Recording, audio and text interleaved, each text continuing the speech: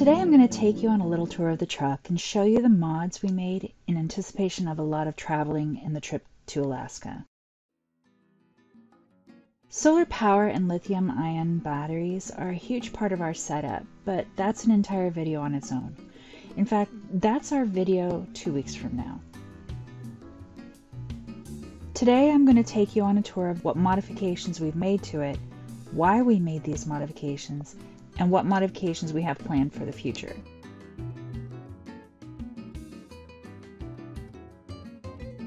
Next week, I'll take you on a tour of the RV so you can see where we live and how we live and work, and what upgrades we've made to it.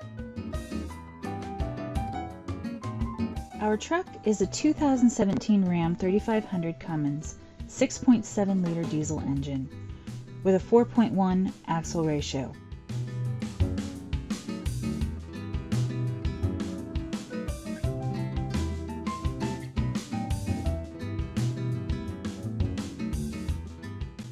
Our curb weight is 8,167 pounds. Our GVWR is 14,000 pounds. And a payload of 5,830 pounds. We have a towing capacity of 21,660 pounds. And the total combined weight rating, or the GCWR, between the truck, cargo, and trailer is 30,300 pounds. Now, if you're not familiar with the weight ratings and towing and stuff, so this sounds confusing, don't worry about it. When you set out to get a trailer and truck, you'll learn pretty quickly, as we did. And while there are plenty of videos on YouTube explaining this seemingly complicated topic, if you'd like me to make a video visually explaining this topic, just let me know in the comments.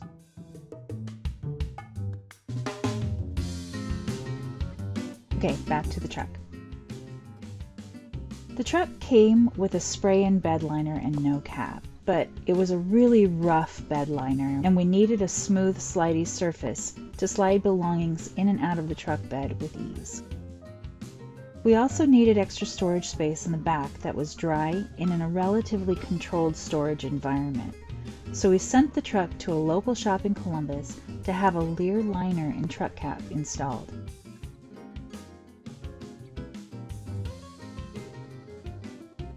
We chose this particular cap because of the privacy of the sides and the ease of getting to items that were farther back. Things that, say, were strategically stored along the sides for easy access. This has come in really handy, not only for privacy and access, but for opening both doors on hot days for ventilation, as well as keeping a more stable temperature inside the truck cap in the absence of windows that magnify the sun's heat. The cap liner is a felt liner that really helps keep down heat and ambient temperatures and keeps the temperature inside the cap pretty stable. Part of this installation included LED lighting inside the truck cap that is controlled both in the back as well as a master control switch under the headlight switches in the cab. This lighting has been amazing because we seem to often find ourselves working in the night when time and opportunities to work are short. On the opposite side of lighting, we tinted the driver and front passenger's windows to the darkest legal tint allowed for the front side windows.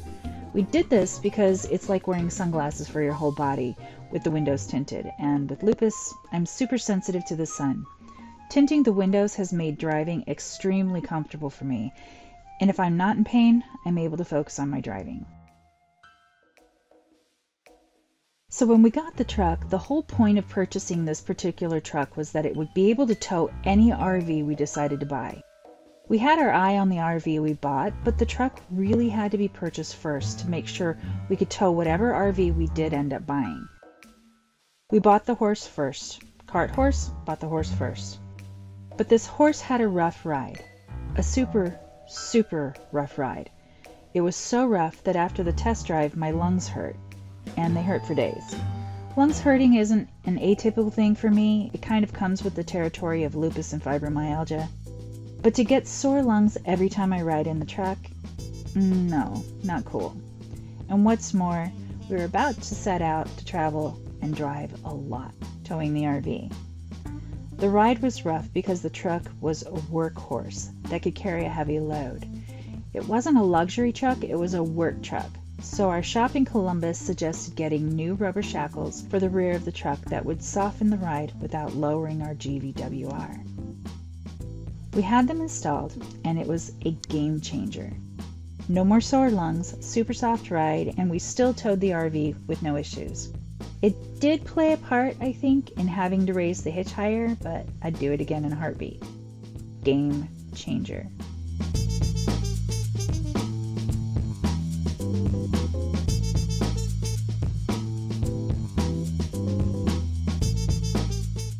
And of course, as a baseline upgrade, we traded up the stock tires that came with the truck for some all-terrain, heavy-load E110 ply 120 load index tires that could handle rough terrain, rain and snow, and all while bearing the weight of towing our RV.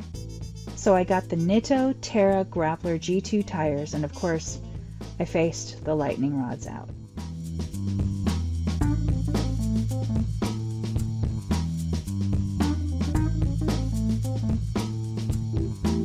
After having just a couple of trips in the RV on well-paved roads, we found that the dually really kicked up a lot of sand and road debris onto the front of the RV, despite the hefty mud flaps already on the truck. Since we knew we'd be on some rough roads and gravel roads, to protect the RV and other drivers, we decided to invest in some rock tamers. And for the short girl who felt like getting out of the truck needed a parachute, Jordan sprang for some running boards, and I'm telling ya, it's made all the difference in the world. So these are the mods that we've made to the truck already, with the exception of the solar setup we have specifically for the truck, which is next week's video. In the future, we plan to install an LED light bar to the top of the truck, both as a light bar, but also as a windbreak for solar panels that are up there. We had installed the light bar while we were in Ohio, but I just couldn't bring myself to pry off the weather stripping on the side of the windshield to run the wires down to the battery. We considered having it professionally installed, but we wanted to save our pennies for the trip. All non-essential upgrades took a back seat, although we decided it should have been in the essential category when we almost hit a bear and a bison on the trip through Canada. We'll get that installed as soon as we figure out how to do it first without damaging the truck. If anyone knows how to install a light bar specifically on a 2017 Ram 3500, please let me know in the comments how to do it. Other future upgrades include installing the engine block heater cable the next time we remove the filter when changing the oil. Yes, we both do that ourselves, and we both do that ourselves. Learn how to take care of your vehicles. Don't be afraid to get dirty. Get in there, do the job yourself. Learn to take care of your truck or your cars. You can't count on somebody else to do it right. We plan on installing some pods on the sides and maybe a spotlight or two, one for each of us. Okay, maybe that's excessive. The last thing I know we want to get for the truck is a ceiling-mounted gun rack to mount a defensive weapon. We'll need them against large predators we're sure to encounter in Alaska. One of the questions I get asked most by you guys is how we're going to prepare for a long trip and the breakdown risks that come with them. What if we get stuck on the side of the road? What if we get stranded in this middle of nowhere? What if we get snowed in for days or weeks somewhere? Well, that's possible. Okay, let's talk about breakdowns. Let me show you our emergency kit. This black and red tub has just a few of the emergency items we carry in our emergency supplies. Remember, we have our house and everything we own with us, minus everything we had to get rid of, including 2,000 pounds of food that was part of our original emergency preparedness plan. But in this kit, we have just a few of the roadside basics specific to a breakdown, like reflective vests and cones.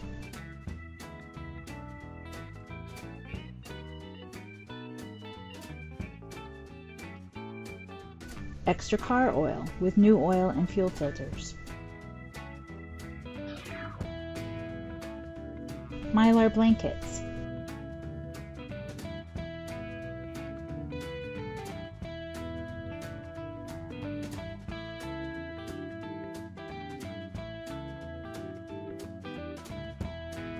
a fuel funnel, an 8-ton jack and corresponding jack stands that are in the back side of the truck, one of those items that we would grab through the side cap if we needed to. Extra antifreeze for the truck, and about 3 gallons of minus 40 degree Fahrenheit antifreeze in another container. Diesel antifreeze, 6 6-gallon jugs for water in addition to the 57 gallons of water the RV tank carries. All of my tools, 2 2,000-watt generators, 100 pounds of propane total for heat, cooking, and running generators, 4 red 5-gallon containers of stabilized gasoline for running generators, a 12-volt air compressor, ropes, bungees, water hoses, water filtration suitable for emergency use, a cell booster to boost internet signal in low signal areas, a bazillion blankets, 2 fluffy warm dogs, and a fat cat to share a 2-person sleeping bag with if all else is lost. Okay, maybe we'll talk a little bit about our solar on the truck, but not too much, only because it plays into part of our emergency preparedness where the truck is concerned. We have 500 watts of polycrystalline solar panels mounted on top of the truck. These run into this gland here, which has hot and neutral MC4 connectors permanently affixed.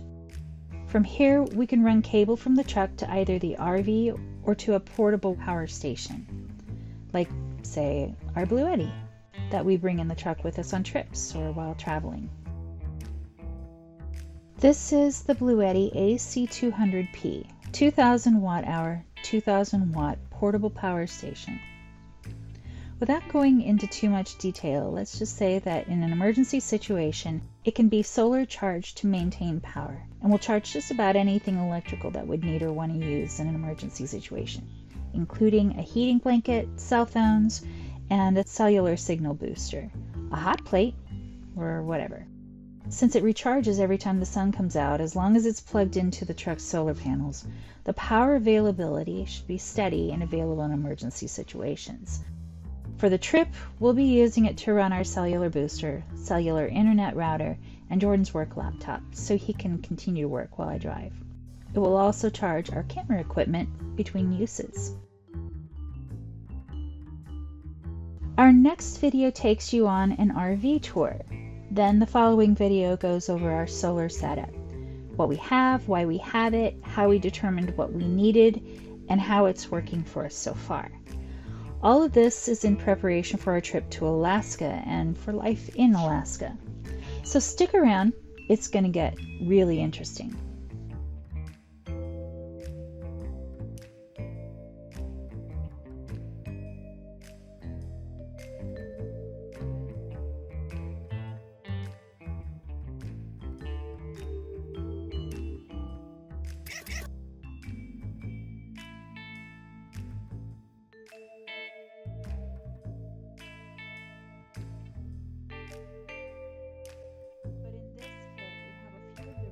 Basics specific to a breakdown, like reflective vests and cones, mylar blankets, extra car oil with new oil and fuel filters, a fuel funnel, an 8-ton jack and corresponding jack stands that are in the back side of the truck, one of those items that we would grab through the side of the cap door if we needed to.